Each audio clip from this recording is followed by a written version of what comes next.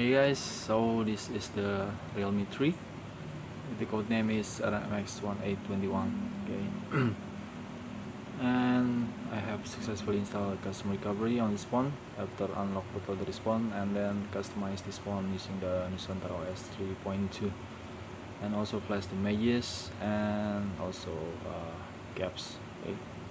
The step is exactly the same as previous tutorial on the tutorial Realme 3 how to customize using the corvus OS. Okay, the difference is just the ROM OS.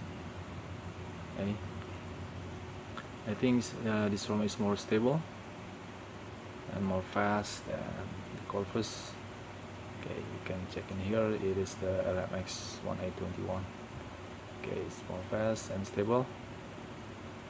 Okay, we should check it. The camera working, all the things working, I think.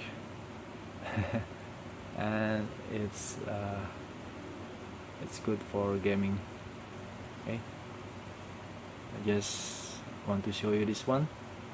Okay, if you want to flash this ROM, I will give the link for the ROM in the description link, and for the step I will give the link on previous tutorial before for the Realme 3. Okay, thank you guys. I hope you like this short video and give it a thumb and like.